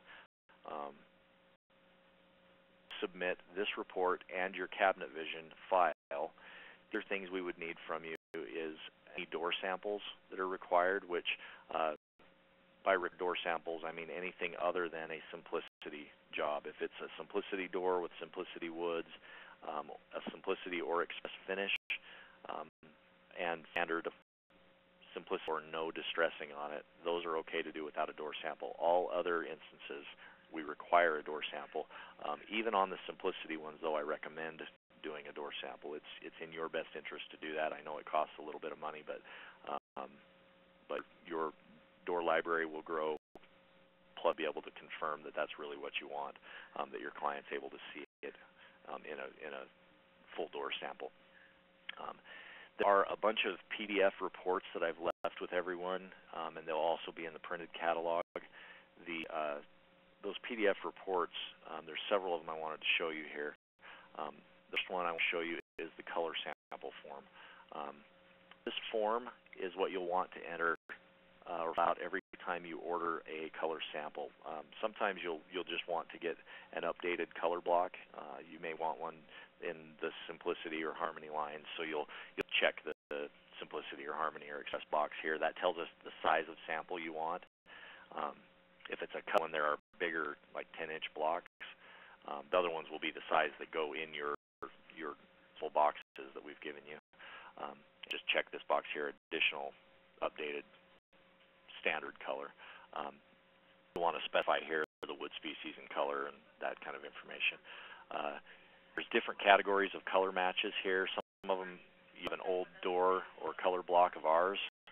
If it's a CS number or an old 3-digit number, those are all outdated, so they need to be reformulated into the current finished product that we use. So this is only to, and you'll see down here in kind of the fine print, but it's to just reformulate it. We're just going to mix up the same amount of pigments in it. It's hard because what you're looking at has aged, and what we're doing new will not age, so that color may vary a little bit. If you need it to match it exactly, then you're more down into this custom color match sort of a arena. So that kind of gives you the rundown here. You can also specify if you want distressing on color block, but always fill this out. You can fill it out by hand and then scan and fax it or email it, whatever you'd like to do, but use this form for your color samples. So the other, find the other form here for you, is a door sample order form. Same thing for this. When you go to order a door sample for a job, you want to fill this form out. So you can specify your door style. And now these entry here will coincide. Let me do this real fast. I'll come back here to my room setting. When I go to my catalog and to my door selection, style in this case is a Bainbridge raised panel. So here in door style, I would write Bainbridge raised panel. Style and rail profile, it's actually inner profile is what it calls here, so it's a B. Your panel profile is an A. Your outer profile or your edge detail is a number 1. Then you can specify pedal panel up charges, those kind of things. And then the same thing for your door front. This is all for the door sample. Then you can specify the wood, the case layout, finish, all those things, plus your distressing. So I do encourage people. There's a couple of you that always use purchase order numbers.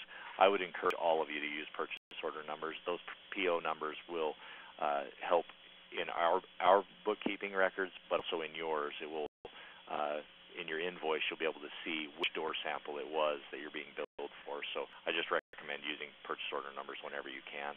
So that's the door sample form. So once you've gone through and you've ordered a color sample, we've matched it, and then you say, okay, we're ready for a door sample now. So you submit the door sample form, we build that. That goes back to you. At that point, then you will be submitting your Vision electron file, the CVJ file that you save on your hard drive, not the drawings of it, but with the actual file. The other thing we need is your bid center report that we talked about a minute ago, printed off and faxed or emailed. This screen right here. Any required door samples to be sent back, and then all a 50% deposit. There's one on here that just explains right here that we want a 50% deposit. You can exclude the freight. You can pick that up on the back end. Some people include half of the freight too. It's up to you, however you want to do it, but don't have to include the freight in that 50%. Then once we receive all of that information and the deposit, then we're able to schedule a job and go from there, and that job then becomes a job order. So before it becomes a job order, we do production services where you would submit this order to either me or Mark at this point, and we would go through your job and kind of proofread for you and help see if we can see any mistakes or misentered type items, drawer fronts, or hey, you forgot to order your crown molding and your toe kick, or whatever it is. So that service, there are some people that will submit job orders and we've never seen it before. That's fine if your order's clean. If you're a little nervous about getting it exactly accurate, by all means call us and let us look through your order before you submit a price to a client or turn it in as a final order. That's the ordering process. After a job goes, there's one other little step in the mix, and that's a work order. If you have a mistake on the job, either you ordered it wrong, if we made a mistake in building it and you get a cabinet that's not what you expected, if your installer cut your crown molding and you just short by one stick of crown molding, whatever it is, an after-the-fact job add, you want to use a work order form, and that's also in your little forms that we've sent you. It looks something like this. You can fill this out, send to us, and we'll process that. Typically, if you want, you can draw it in Cabinet Vision and get your price. But most of the time, people just send this work order form into us, and then we tell you a price. If you submit this form with a purchase order number on it, though, we're going to just build it. You need a price, submit it with a purchase order number that says for price only or for bid only, request for quote, something to that effect. Don't get us a work order, though, and wait back on a price, because if we get a work order form, we assume that it's a time-sensitive issue, so we just start on it immediately. So just be aware of that. It happened to price a work order on your own or want to see what it's going to cost.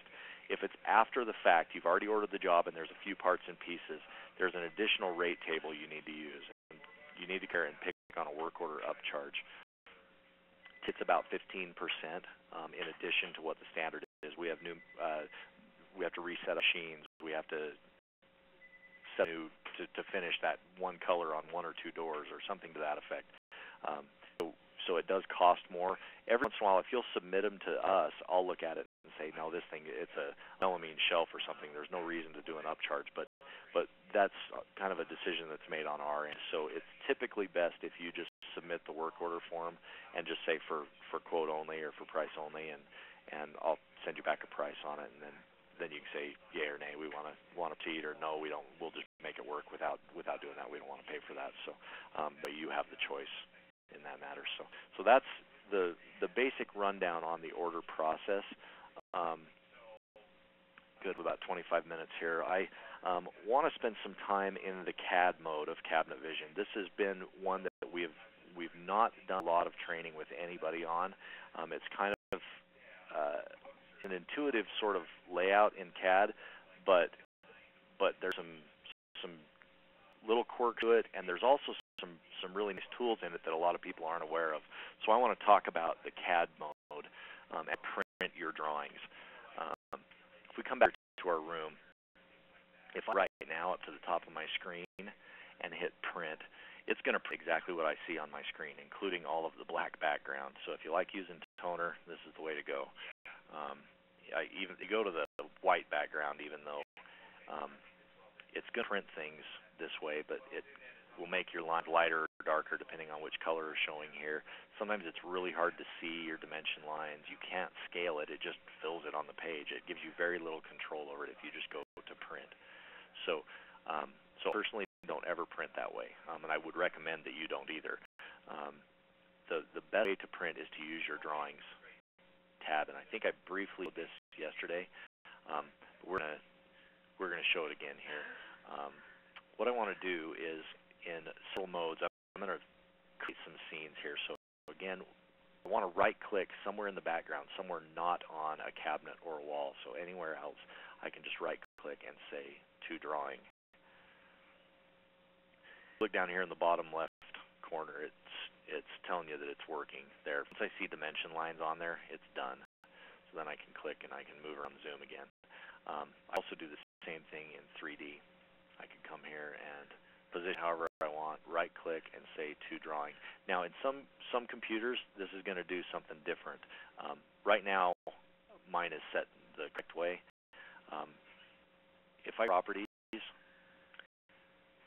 I want it to go to a hidden line. If I pick bitmap and I do to drawing, it's going to actually save this screenshot with the black background and the color and all of that stuff, and I don't want that for a drawing mode. All I want is a hidden line, so I'd always recommend making sure that hidden line is selected there. So let me cancel back out, and I'm going to come out here and say right-click, to drawing. Modes tend to take a little bit longer, and especially if you've got a complex door style or lots of molding or countertops or appliance stuff, all of those things take some time. So there, I'm done. Now I could do the elevation views too. In fact, let's do one, and I'll show you the faster way of doing this. But elevation modes, I can right-click and say to drawing also. It'll go through and generate the drawings. I see my finished end icon. Notice no dimensions yet. If you look in the bottom left corner here, it says removing overlapped lines. It's getting rid of some of the CAD lines that are shown here. There's lots and lots of little lines in here, and what we're doing now is really increasing the size of this file. So it tries to get rid of any duplicate lines, so it takes a little longer to do that sometimes. You see our dimensions in here. So now I come back over to whatever view I want. I could even do it to drawing here on my reports view if I wanted to. So there, I've saved that. So now I'm going to come to my drawings page. So in my drawings page, what I'm looking at here is an actual piece of paper. There's nothing on screen to tell me the size of this paper. If I right-click and say Properties, go to paper, and I can put in whatever paper size I want. We have a printer that will do 11 by 17, and that's typically the size I will do on everything. Some of you have plotters or large format printers. You can use an existing one here, or you can, if I push cancel and go out here to paper sizes, you can create your own. You can make a new paper size.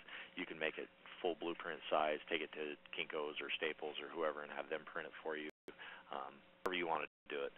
But this is what we call the paper space or your drawing mode. In this mode then, let's go in here and let's pick a paper here. I'm going to pick 11 by 17. Now I can kind of see it out there. I'm in landscape view. Over here on the left corner are the scenes that I made. These are the things when I right-clicked and said to drawing. So if I click on those, I see a little preview of them, of the different modes I saved. So there's my object list, even in the reports view. So I'm going to do a quick save.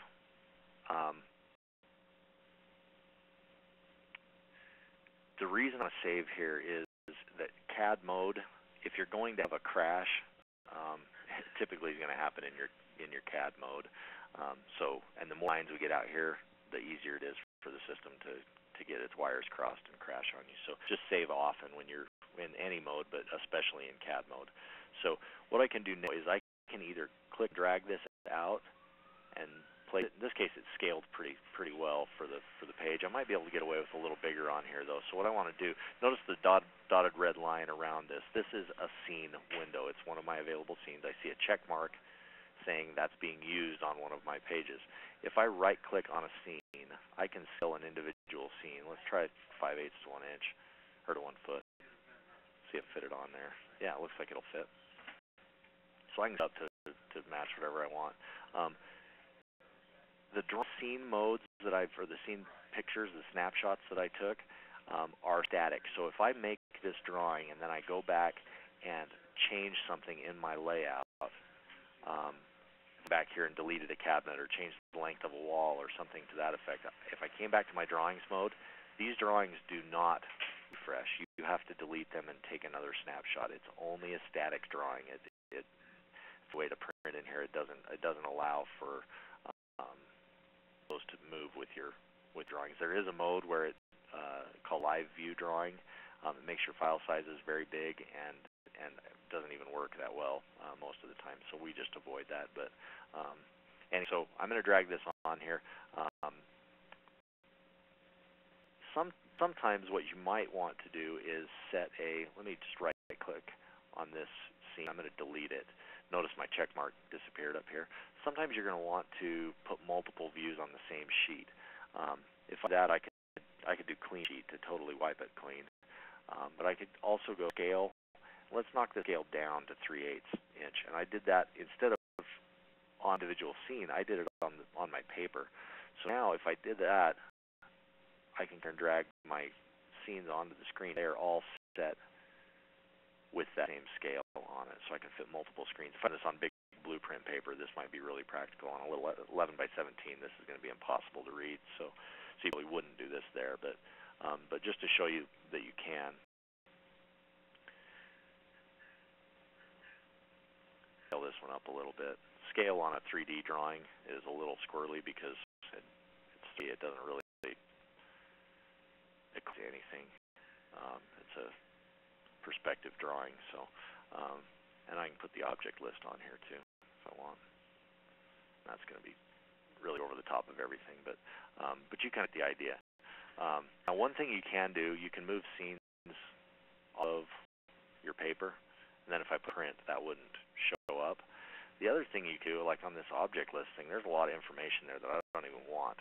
I just really wanted this section over here. So what I could do is, notice I've got that scene selected, red dot line around it. I could come in here and click on CAD,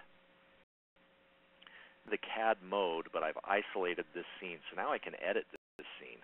I can take all that information and just delete it. Takes it back out to my CAD mode. Now I can fit that thing on my screen, right? The other thing I could do, I could come in and go to CAD mode on this scene. It's running really, really slow right now with this meeting linked up, but I could come in here and put dimension lines. I could add annotations or notes. I could do a little cloud revision bubble that shows a pop-up close-up of my crown profile. All of those things are possible. I'd like to a couple of those tools and how they work. Before I do though, I want to show you the wall elevation tool that is super, super handy. I've got a job with dozens of wall elevations. It would take a while to go through and say right-click and insert, or excuse me, to drawing every time. Right-click, to drawing, right-click, to drawing on every elevation you have through the whole job. So a shortcut to that is to go to your reports view, and instead of going to your drawings mode, this time under reports view, I'm going to click wall elevations. Now, here, I don't want to include empty walls. I only want to include walls that have cabinets on them. So I can select individual ones by holding my control key, or I can just say select all. And then I'm going to tell it to go to drawing. I want to go to 11 by 17. It's done. So now if I'm in my drawings mode, I have all of these snapshots that it's taken for me. They're dimensioned. I also have a list at the bottom of my parts that are the cabinets that are in that wall elevation. So if I cycle through these, I can see quotations. Now, this layout of this title block can be customized as well, and that's something else I want to talk about today. Let's get into the CAD mode first, and you can kind of see in there how this works. Oops, back into the drawings mode. In this case, start a new sheet.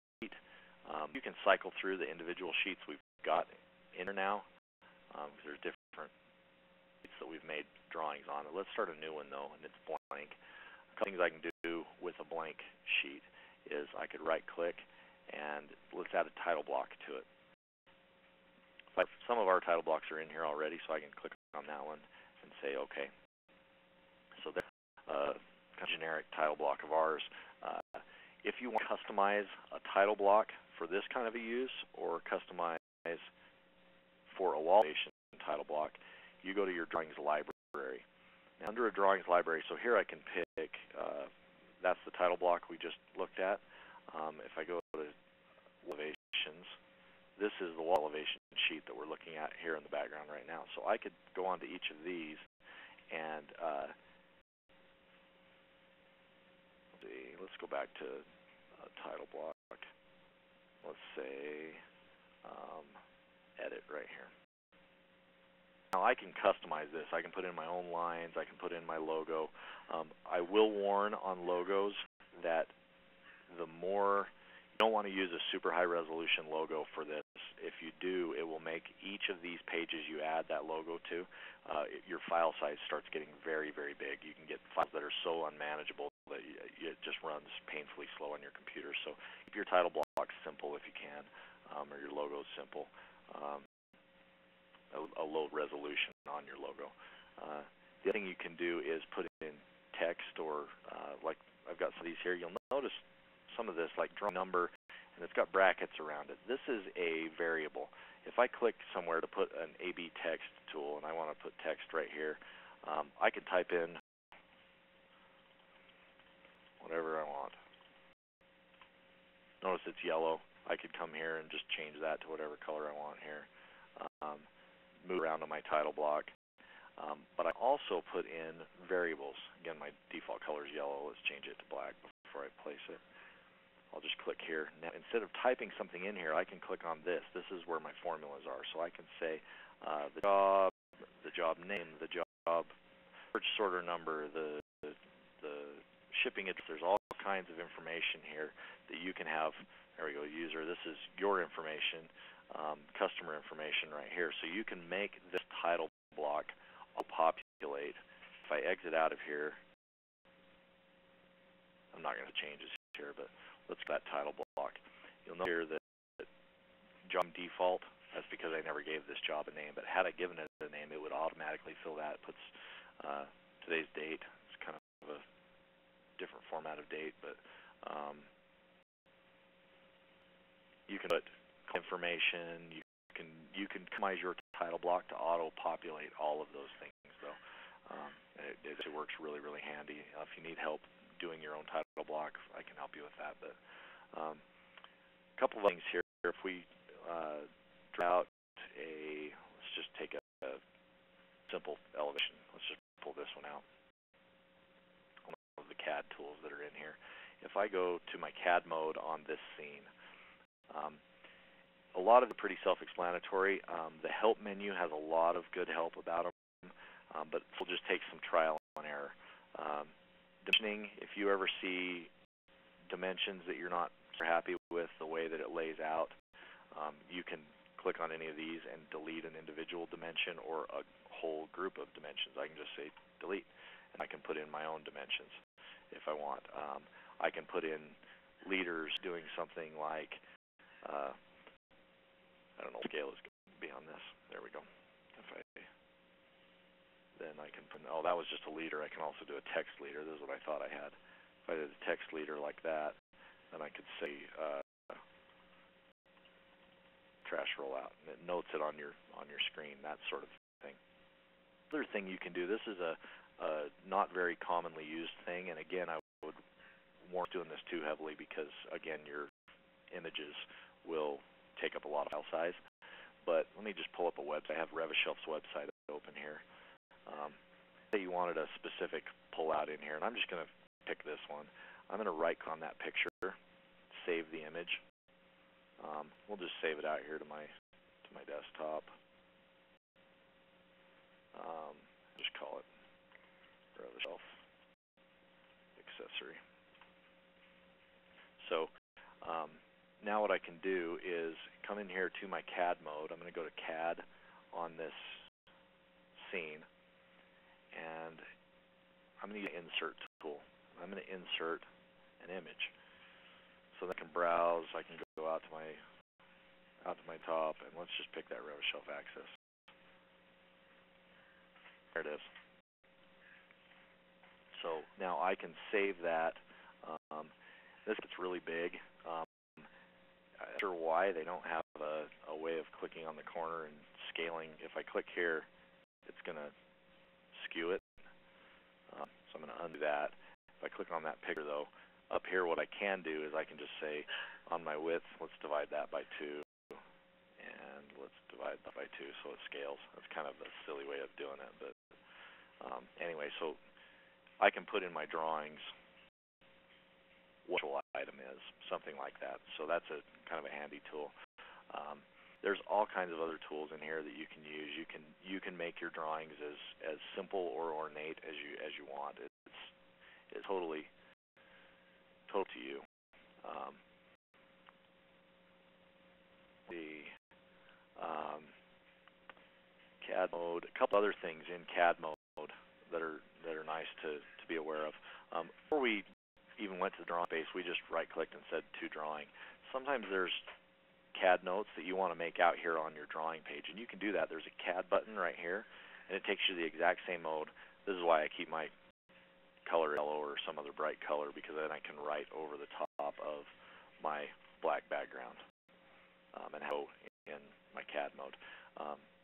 Another thing that you can do, let me exit out of the CAD mode. I'll just tap escape a few times.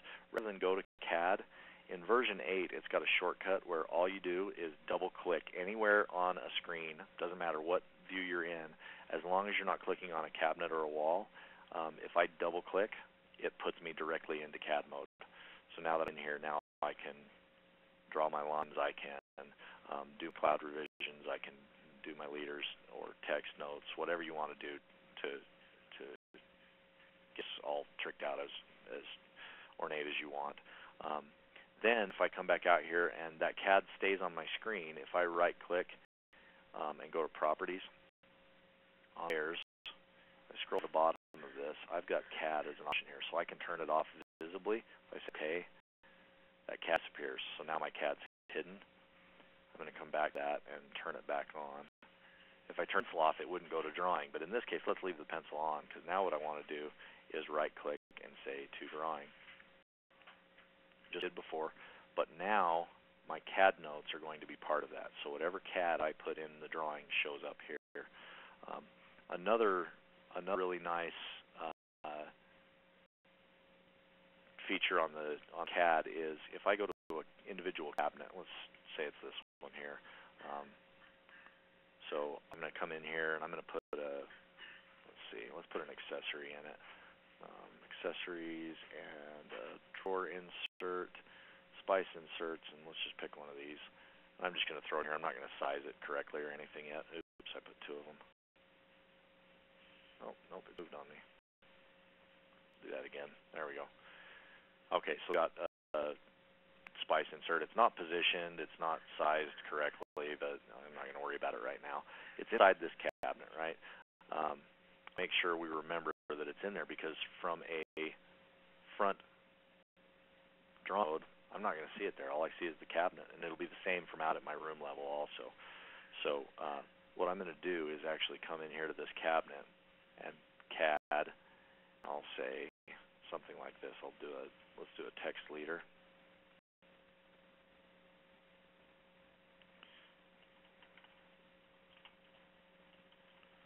And put a CAD note on it. So in the cabinet level, if I escape back out to my room, notice there's nothing here. You don't see it. I still go to this cabinet though, right click and say Properties. Under my Properties menu, I can now say Show Elevation CAD. This is going to transfer cabinet level CAD lines to my room level so they're visible. So if I say OK, now there's my cabinet level CAD. If I took that cabinet and moved it later on because of some layout change in the job, I'll just move it out in space here. My CAD stays with that cabinet. So that's kind of nice way of keeping track of your CAD lines. You can turn them off easy from the room level views if you want, and then go back and see them in the cabinet level and turn them back on later to print or whatever you want to do with that. You can't do in CAD mode, again here I'll just double click in the background. You can also insert things like drawing symbols if you want. To do a drawing symbol like this, I can just drag and drop that symbol up. Oh, of course I made it black. Let's highlight over it. There you go. So I can set my elevation views like that. I can also, under the insert tool, I can import DXF images. If you have an AutoCAD image that you want to bring something in, you can import those just fine. And all these other tools, text box or a single line of text. These tools here for modifying or altering the lines you have. If I have multiple lines drawn out here, I can do things like trim that line back to an intersection point. Can crop like that. Offset, I can offset a line. Bend line. I could join a line. Here I can pick, let's say a fillet or a chamfer. Let's just do a fillet here, and we'll tell it a 3-inch radius. So I'm going to click on one line and then click on another line, so the radius is that corner. All these CAD tools can be used in drawing annotation. It can be used in your title block layout. It can be used in your type of a title block. You can also do individual assemblies. If you had a really custom assembly and you wanted to show a detailed drawing, an architect wanted to see a detailed drawing of this cabinet, I could come in here and say to drawing on the face view. I could do it on the plan. I could do it on my view. And I could do a view of it. I could come back out here to my drawings page, make a new drawing, and I would have those scenes available to drag, drop, scale however I wanted. I'm not going to scale them here right now, but you could lay this out in old drafting rules like this.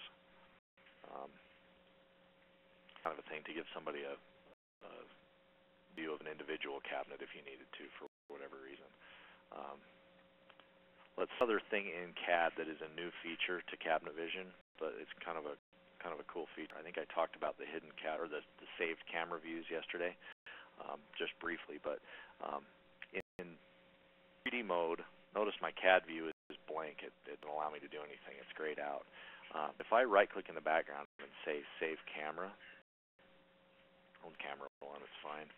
Now if I go back up here and go to my camera 1, lock orientation is there. I can't turn this anymore. So now this has a set drawing plane. Now I can put CAD notes on. Now I can annotate in 3D as well. And then if I exit back out here, if I unlock my orientation, I can spin this room around. My CAD is gone. It's hidden on that one drawing plane. So if I go back to camera 1, it'll bring back my CAD notes. They're still there, even though they're invisible from all of these modes. CAD is another section that just takes a little bit of work. You've just got to play with it. I just encourage you to practice and try fiddling around with the different things you can do in it. Let's see. We're out of time here. There's a couple of other things I wanted to show you. Just really quickly, the Google SketchUp objects. If anybody ever has reason to do that sort of thing, there's ways you can look online and get Google SketchUp objects, or download SketchUp. It's a free program. You can model things in 3D. This range, for example, I modeled in a SketchUp type program, and it takes some time to get used to the stuff. But once you learn how they work, it's really not too bad. And it gives a lot of power to show what you want to show. You can import SketchUp items, though, either here to a job level, or if you put an empty subassembly container on a wall, you could come to that subassembly container. Let me just put one in here, subassembly container. You could double click on that subassembly container to go to the cabinet level. In the cabinet level now, here I can also import a SketchUp model. I could go here, and I've got one on my desktop that I downloaded this morning, the Sub-Zero side by side, and let's say import.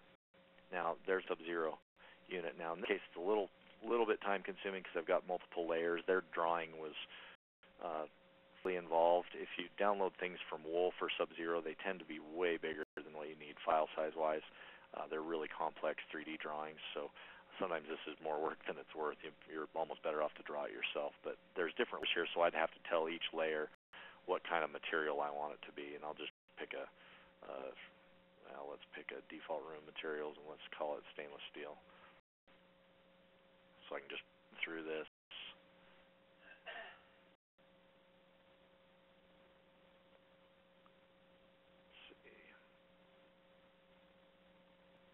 I have to pick a material for every one of the layers that are included in that drawing. So once all of those done,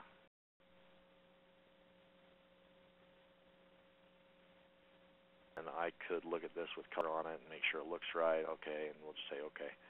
Now, this particular one's detailed enough, it has the logo on it and stuff, but I can come in here. See how it's really screwy around my camera and it's skewing it really badly. That's because my container is only this big, so it thinks it's only looking at an object that big. This cabinet, we'll make our container a little bit bigger here. Let's see, that wasn't even big enough.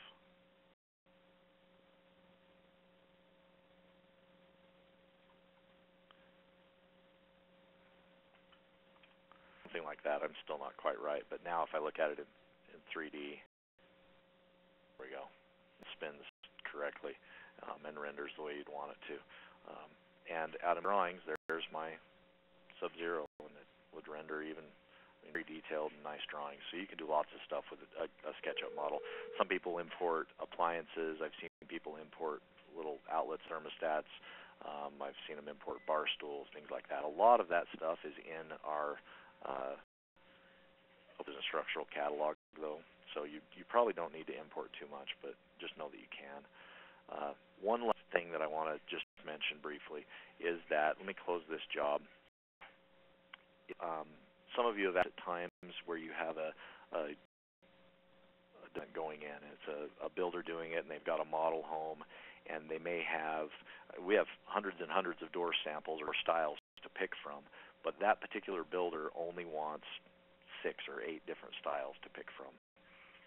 Or you want a job that just as a default you can just open right off the get-go and get drawing on a job when you don't know its room specs. So what I recommend to people to do is start a new job. We're just going to call this job simplicity.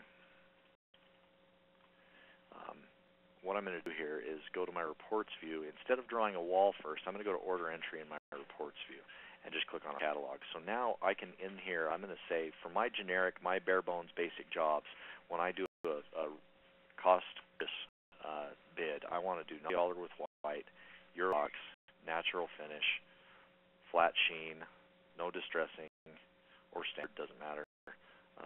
Maple drawers, PVC edge banding, no pegs, none of these upcharges or anything else. And then I'm going to pick a simplicity door. Let's do an Amherst raised panel with block fronts, an Amherst raised panel upper cabinet doors, $90, one edge with an A panel,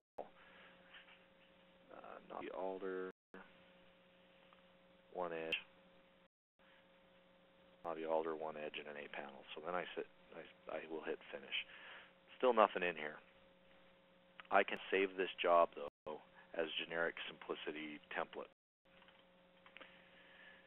Save multiple jobs like that though. So now when the time comes to do a quick bid, I don't have to go through this window here every time. I can just bring in a bare bones basic one, and then immediately once I'm in, I can start drawing walls. Well, now I can have direct access to the catalog. So it's a quick way of saving a job template. I think that's all time we're going to have today. We're over a little bit here. I'll open microphones for questions at this point.